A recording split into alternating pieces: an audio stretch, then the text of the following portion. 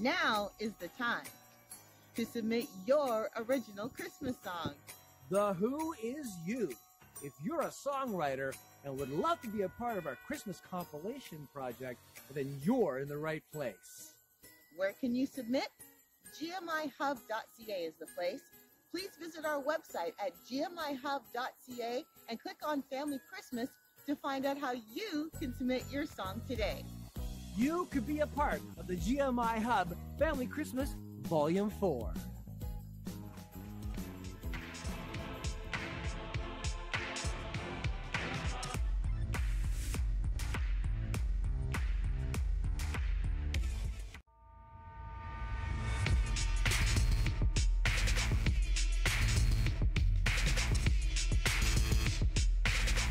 Hey everyone, this is Cheryle from GMIHub. Listen, we have had the opportunity to go out into the field and meet some great Christian artists and Christian bands and interview them.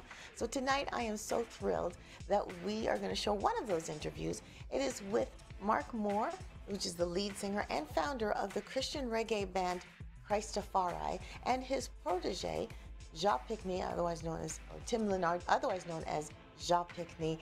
And right now, I'm so thrilled. It was so thrilling to talk to these two because they have a heart of being missionaries, and the mentorship that is between the two is just absolutely awesome. So sit back, relax, and enjoy this interview.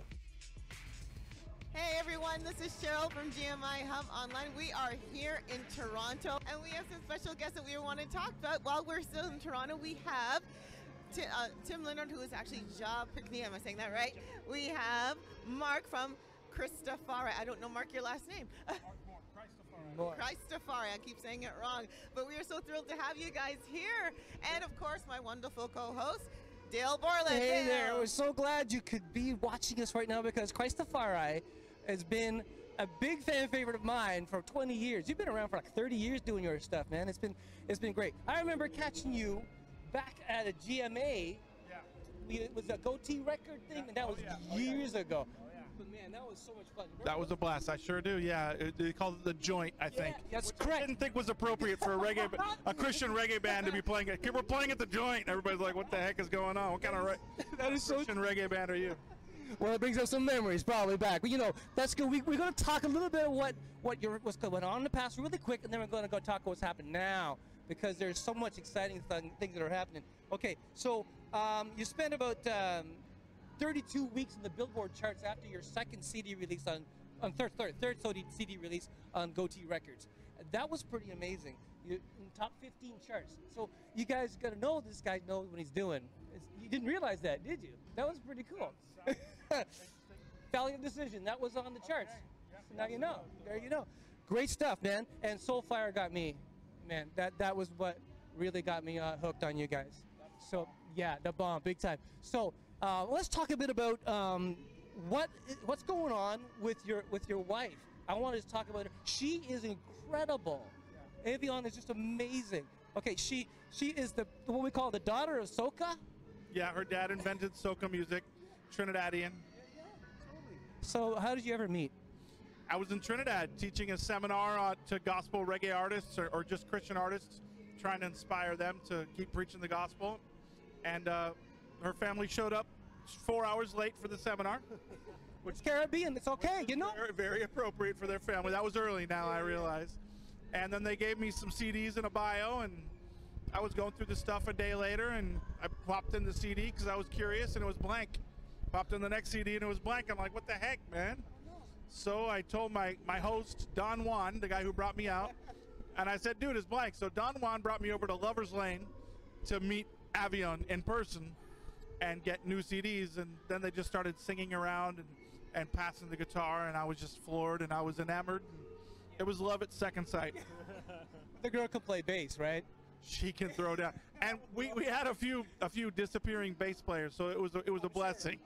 I'm sure she just step in and step up. It's amazing.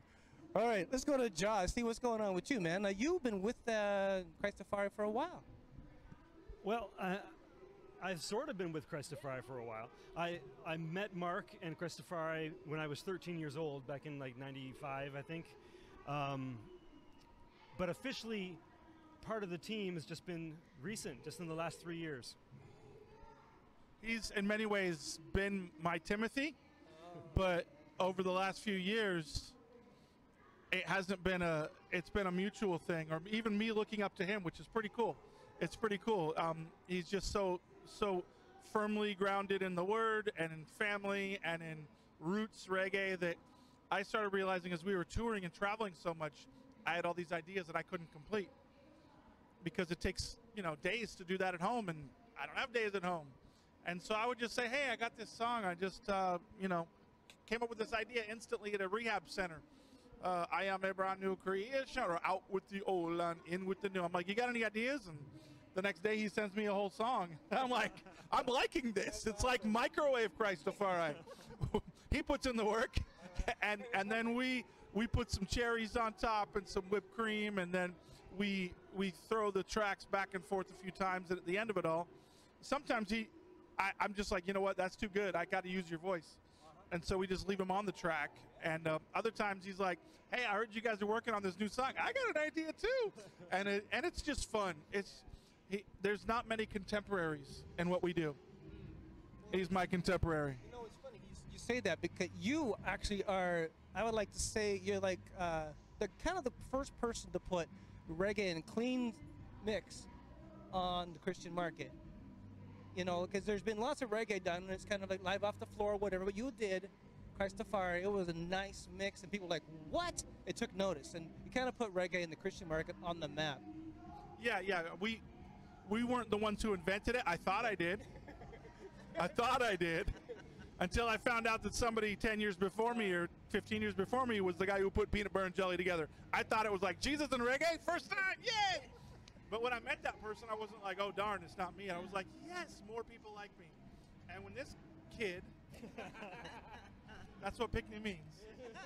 When he wrote me a letter at 12 years old, it was the first fan letter that I ever responded to. Probably the only one I ever. Oh, you didn't hear that? No, we did not hear that here. Okay. I'm gonna be honest. I didn't respond to yours. Sorry. I apologize. But when a 12-year-old writes you a letter saying that he had a heart for Jamaicans that are migrants in the community, and it almost felt like I was talking to a younger version of myself, and he was inspired by our first album, and I said, well, your name isn't Tim anymore, it's Jah Pickney, because you're God's child, and he's not a child anymore, but he's still God's child, and which is pretty stinking awesome. How'd you feel about that? Well, of course, as a young teen, you're very starstruck when you get a response letter from your favorite band, right? And then a phone call, and when I answer the phone, he doesn't say who he is. He just starts singing one of his songs, and I'm just like, What song was it? Me want jet sauce first, and everything we do, me put jet sauce first. So my mom said I just went white. Right? You already were white. No, I went whiter. Are you sure I'm white? Just on the outside. Just you're white on the outside. No, but what Mark and Christafari did for me throughout my teenage years was, I can't even say what it was. It was just an incredible, like keeping me on the right path throughout years of my life that could have been very different. Especially with reggae. Especially with reggae. Yeah, you get hardcore into reggae and it's all weed. Right, and I never got into that. My mind was on ministry, and his mentorship, and just I was kind of on cloud 9, and it just kept me focused on where I should be focused on the Word, focused on my faith and ministry, telling others about the Lord. So. And about a year or two later, maybe 2 years later, I think it was, we came up. Our first tour, major tour, was the Reggae Sunsplash tour that took us to, was it Toronto and then Montreal. Yeah, what was the name of the center? Molson Center or something like that? It was the Ontario Place, Molson Amphitheater. Okay, yeah. Molson, and so to play some of the biggest amphitheaters in the region and have him come backstage with us. He was all red, young, green, braids. I think I gave you your first dread, maybe. You did, yeah. I gave him his first dread, yeah. Taught my mom how to do it so she could finish the rest. Because I was not doing the rest. And, he learned a lot from us. And one of the funny things was that at first, people would say, "Is that your son?" I'm like, "Why?" Because he sounds just like you. Because he was like, that's all he was listening to. And then eventually he created his own sound. And now he's back at a place where he's producing us and he's trying to match our sound, which is hilarious. So it's a full circle. But we then came out a few years later to actually play in Belleville, where he's from and nobody else is from. And then we just came back 27 years later to Belleville again. We've seen each other since then, but not up in the Great White North. That is awesome. That's really cool. I noticed the connection between Mississauga as well as Belleville, because you lived in Mississauga earlier when you were younger. I used to live. Yeah, you can go ahead. So I used to live in Mississauga, but only from like age 3 to 7. You were so you were born in kind of the right. No, it wasn't. I guess I remember it, so it had some kind of impact. But you were actually born in New Brunswick, and then you went to Mississauga. Right, but Belleville's home. Yeah, I've been in Belleville since I was 7. Yeah, cool. I want to talk a little bit Sunsplash. Mark, with Sunsplash, that thing you used to go to Sunsplash and you used to take Bibles, smuggle them in. Tell us a bit about how that got started and then changed from you. Okay, yeah. Well, that's a fascinating story, especially given the company. So yeah, I had one mission, and that one mission was to lead as many people to Christ as possible. Now, I loved reggae, and so my goal was to lead my favorite artists to Christ, Pato Banton, Marley's, and so I wasn't thinking I need to get on stage. I was thinking I need to get to the people that are on stage. So you can't get backstage when you're a white boy from Southern California and you go to Reggae Sunsplash. So I got a little creative. I brought my arts and crafts set to Jamaica, and I brought paper, I brought hole punchers, I brought tape, and I brought every color marker. And whatever the day was for the Reggae Sunsplash wristband, I would look at it, I would then go and make one in the bathroom, punch holes, and then just kind of wait for a group of people walking in, and then just kind of walk in like that, But I had Bibles, I had swagger. Bibles stuffed in all my pockets. We smuggled in about 600 Bibles. And I saw quite a few artists come to Christ, but I then saw them go astray. So Damian Marley, Pato Banton, people like that. And so I started realizing there needed to be more discipleship. And then eventually God gave us the stage on Sunsplash, and that was kind of cool. But because we were touring so much, we couldn't go back to Sunsplash. So I sent this guy, or I encouraged him to go. And what happened? So I went actually to Some Fest, which is, another festival similar. And I went with a backpack full of Bibles. Now, I was successfully able to purchase a backstage pass, and I didn't have to sneak in. You couldn't buy them back then. And so I went ministering to the artists backstage at Some Fest in Montego Bay. And one of those artists, Lieutenant Stitchy, gave his heart to the Lord, and ever since has been singing gospel reggae music as well. And then he was signed to our label. There's a lot of things that have woven, and another artist who came to Christ eventually through those Bibles, Tommy Cowan, Papa San, and Junior Tucker, and others. So it was definitely a fruitful ministry. You also work with Monty G, and you got some other guys on your label. That's awesome. Yeah. Lynx, Mr. Lynx, Sherwin Gardner, Solomon Jabby, Jennifer Howland. My favorite is Avion Blackman. Yeah, of course. His wife takes precedent, of course, and rightfully so. I love that when you talk about this, because it makes me think of the one term I've heard you say, or not heard you say, but I read about you, was musicianaries. I wanted you to talk a little bit more about that. Like, that seems to be your heart, Mark. That's the heart of Christafari. Is that right? Well, I was noticing that as we were working with all these artists, that they weren't going out much. Look at the top Christian artists out there that came from Jamaica that used to be secular, and you'll see they do about 3 shows a year.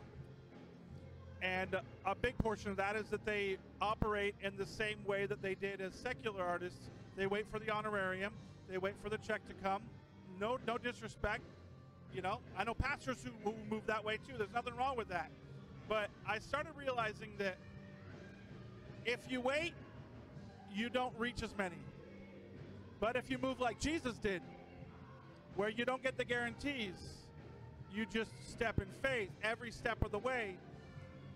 The ox eats as it's trotting, basically.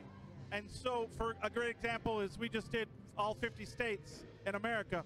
We had 4 shows. That's all we had. We drove in faith, trusting that God would provide.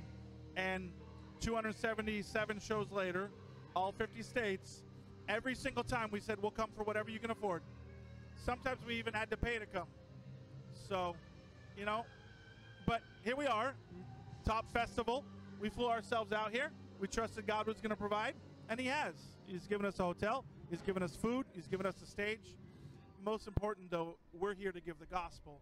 And in doing that, when you marry yourself to God's vision, God's commission, love God, love others, there's wind in your wings. You don't fight against that. You go with it, and you go wherever he leads. And sometimes that means being wind-driven. Sometimes that means you swear you're going here, and oh, you're over here. Yep. But you just got to trust in him. And so we rely on supporters like yourself. You can go to JahPickney.com, click on donate. You can go to Christafari.com, click on donate. And the biggest thing we pray for is monthly partners, because we do this monthly. We do about 20 to 30 nations a year. And every one of those nations we pay to get ourselves there through the support of others. And we're trying to do all of the Americas now. Oh. Canada, not LA, hello, USA, all of Central America, all of South America, and the Caribbean, which is why we're going to Barbados and Trinidad and Tobago after this. Oh, fabulous. Now, I wanted to ask you about Ascend, because I think that's an important thing that you guys are part of your ministry. I'm all about that. And yeah, so let's talk a little about Ascend. Ascend is a play on words, because we want to send people out, but it's about climbing up. It's about going higher. It's about getting closer to God, and less about yourself, that he may increase so that I may decrease. Yeah, I'm saying it right. Okay. And so it's 40 master classes that we did online. You can go to ascendmasterclasses.com or just Christafari.com and click on it. And we teach all different kinds of things. This guy's in every class taking notes, actually saying, oh, I'm already doing those things. But no, it's been a real blessing. Our goal is not to say we're the only ones doing this. Our goal is to make disciple makers. Yeah, very good. Now, what is the next chapter? Looking forward, what have you kind of got a vision of doing coming up? Or are you talking about this now?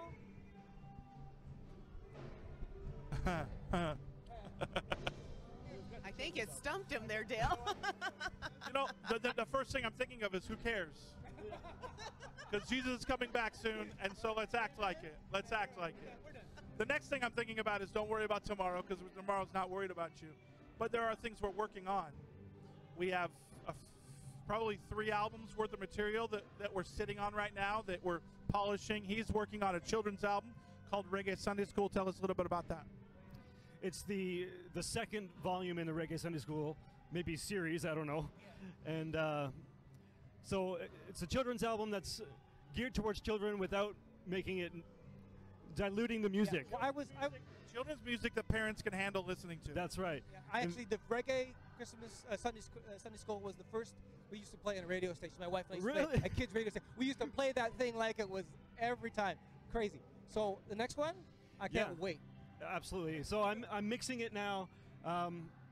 It's coming together. There's a lot of things on the go, but it's coming.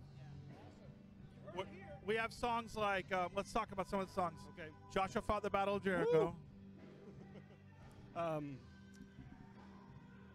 Jesus Loves Me, yeah. Okay. There's Father Abraham. Father Abraham. And then there's a bunch of originals as well. Bunch of originals. I'm having fun with that. Believe it or not, we're even doing Baby Shark.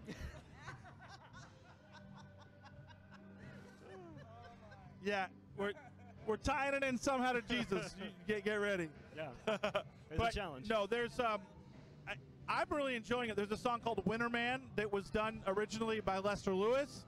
So we're kind of paying homage to the originator of Christian reggae as well. by doing that. So it's been fun. We also are about ready to release, it's probably out by now when you're watching this, I Speak Jesus, and a bunch of new music videos, including a song called Yahweh that was filmed in Israel, and wow, that place blew us away.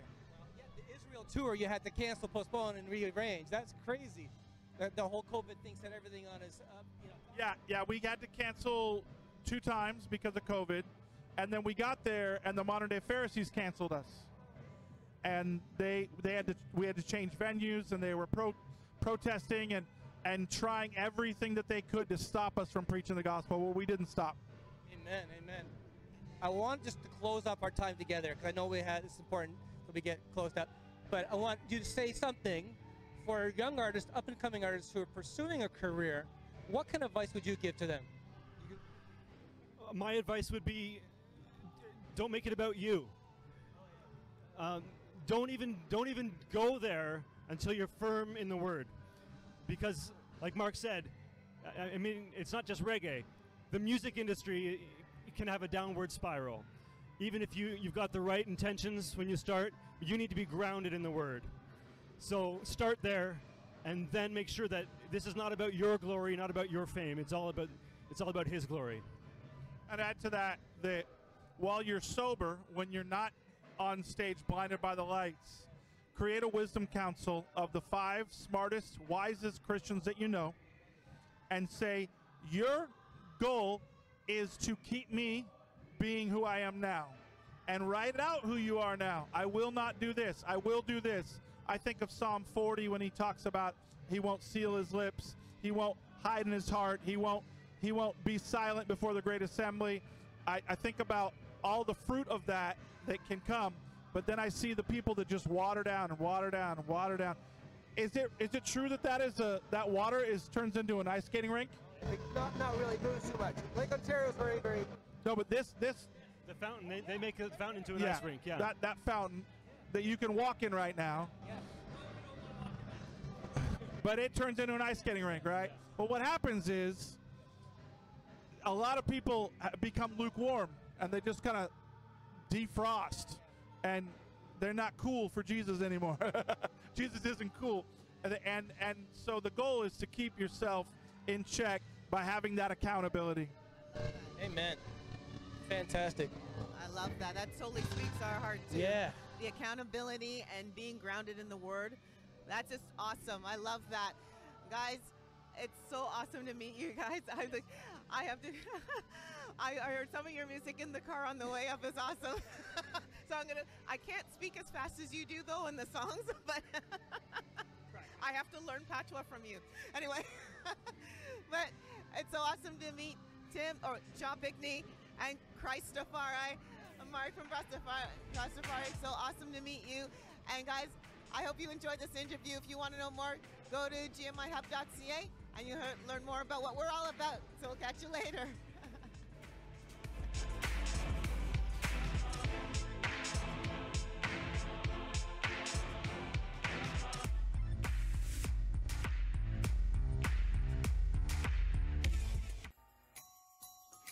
Now is the time to submit your original Christmas song.